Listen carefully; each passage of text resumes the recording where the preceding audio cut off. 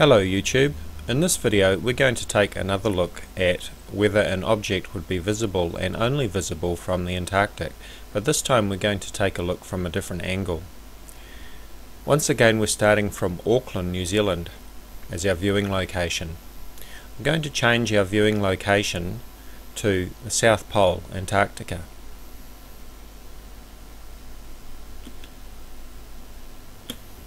Okay, so here we are at the South Pole, Antarctica. Let's have a scan around the sky. Again, we can see the ecliptic line, which is the apparent path that the sun takes through the sky.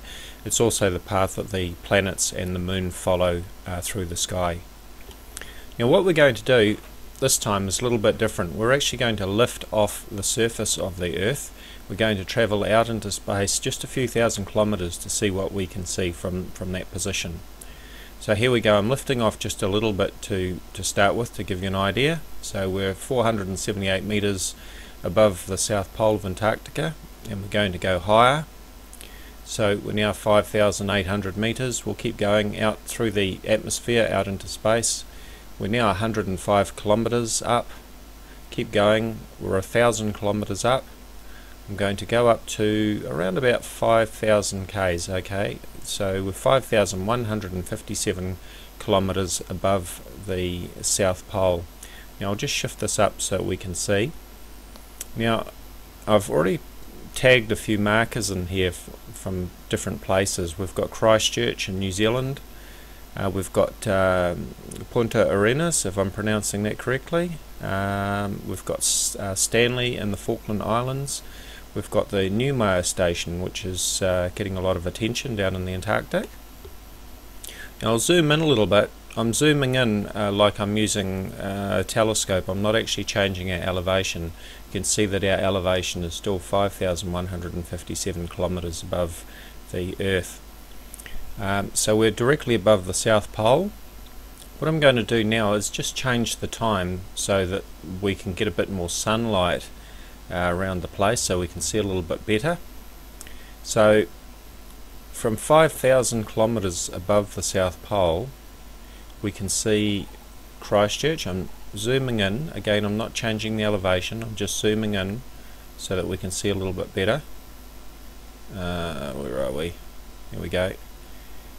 So that's the bottom of the South Island of New Zealand. We can just see the bottom of Tasmania here,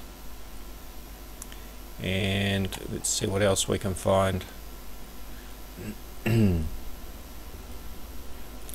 again I'll just change the time a little bit so we can get some sunlight around where we're looking. Okay. Excuse me. So there's the bottom of Argentina, and here are the Falkland Islands. So if we were 5,000 kilometers out into space, or I'll put it another way, if there was an object 5,000 kilometers out into space, then the people viewing from these locations, from the bottom of New Zealand, or the South Island of New Zealand, would clearly be able to see this object only 5,000 kilometers away. Let's go a little bit higher. I'm going to go up to 7,360 kilometers now. Okay, we'll change the time again, and you can see that we're actually seeing more countries coming into view. Again, I'll just zoom in here. This is the bottom of South Africa.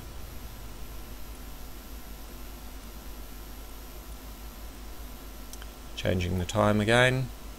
Clearly we can see the bottom of Argentina, Chile on the left hand side here.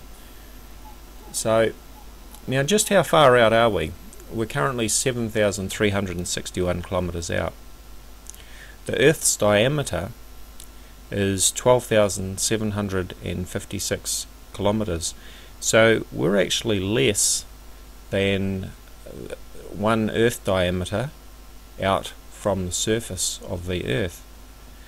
Now for these people that are suggesting that Nibiru is visible from the Antarctic, the South Pole, or from Neumayer Station, we've got a problem, because I would imagine that this object would be further than 1 Earth diameter out from the South Pole if it were really there.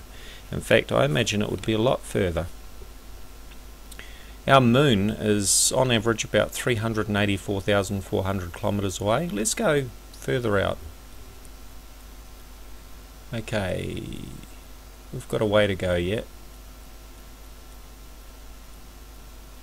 317, 346, 377. Let's go back a little bit. 375,512 kilometers. I can zoom in again. Once again, I'm not changing the distance, I'm just zooming in. We're still at 375,512 kilometers, I should say. Now, as you can see, we can see quite a lot now. We can see Australia there. I'll just rotate this round. We can see pretty much all of Australia. We can see all of New Zealand. We can see much of the bottom of South Africa. And we can see quite a bit of Argentina there. So this is the distance to the moon, and again I make the point that we're directly above the South Pole, or should I say directly below the South Pole, depending on whether you're standing on your head or not, like we do in the Southern Hemisphere.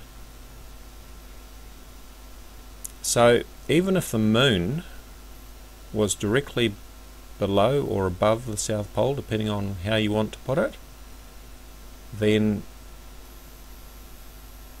plenty of people around the world would still be able to see it. It wouldn't be hidden as people are claiming. So hopefully the second view just helps to put things into perspective. Be sure to check out my discussion page on Facebook, Voices of Reason to Explain X, or V.O.R.T.E.X. I'll post a link in the description box. Thank you for watching.